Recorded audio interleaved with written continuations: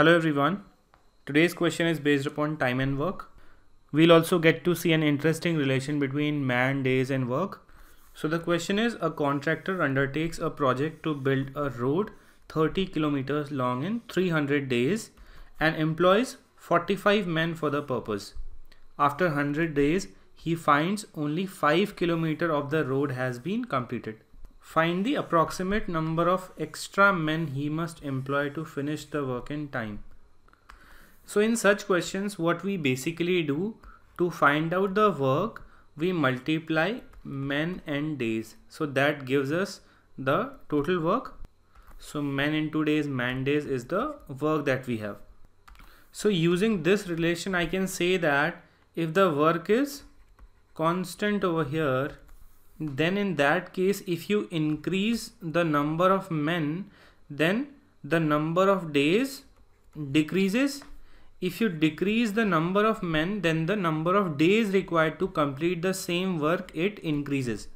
So I can further rewrite this relation as M into D upon W, and this would be equal to some constant, say K. K is that constant. So here in the question, the only task is to build a road of 30 kilometers. So that means the work is same. We can further rewrite this relation as M1 D1 upon W1 equals to M2 D2 upon W2.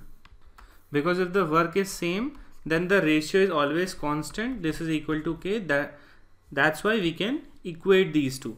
Now in the first case, the number of men employed was 45.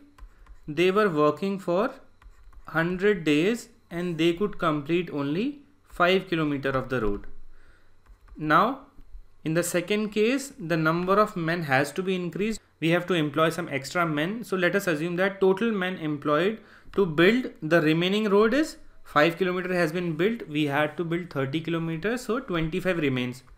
So 25 kilometers of road remains. That will be the work. Men, let us assume that X men were employed. And for how many days? Since 100 days have been consumed and we initially wanted to complete the work in 300 days. So 200 days are still remaining. So 200 days. So if you calculate the value of X from this relation, X would be equal to, this will be 5, this will be 40, this will be 2.5. So value of X will be 45 into 2.5, that gives us 112.5. So this is the total number of men who will work for 200 days to build the 25 kilometers of the road remaining. So how many extra men were employed? 45 were already there. So extra men will be given by 112.5 minus 45, which gives us 67.5. So we have to find out the approximate number of men. So it will be equal to 68.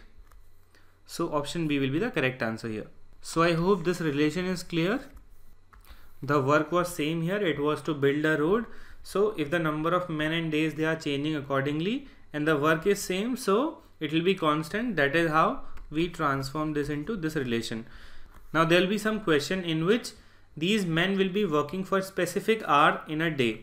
So then the relation will transform to M1 D1 H1 upon W1 will become equal to M2 D2 H2 upon W2.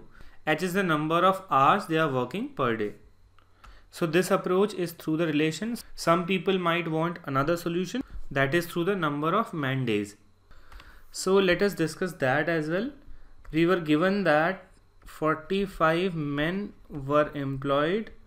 They worked for 100 days and they were able to build 5 kilometers of the road. So if I ask you in how many days will they build 1 kilometer of the road, so number of men will still be the same, 100 upon 5. That means if 45 men work for 20 days, they'll be able to build 1 kilometer of road. Or I can say that 45 into 20 man days, this will be equal to 1 kilometer of road. or we can say that 900 man days will be equal to 1 kilometer of road. Now since the remaining work is 25 kilometer, 5 kilometer has been built, 25 kilometers remain.